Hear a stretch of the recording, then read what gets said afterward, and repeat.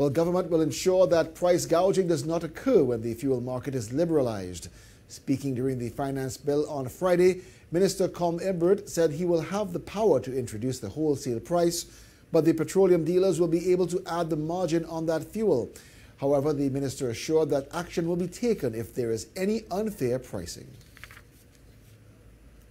Dealers engage in unfair pricing or price gouging, that the government will take appropriate action and bring appropriate adjustments to ensure that the public is protected. But we don't expect that.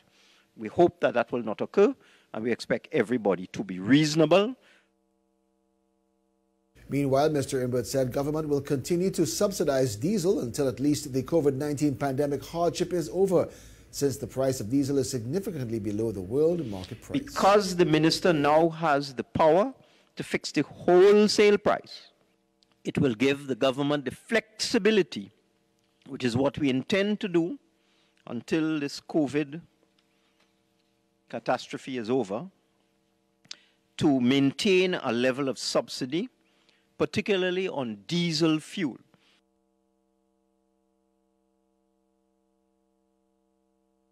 Mr. Imbert notes that he expects the price of gasoline to be at a similar level to what currently exists.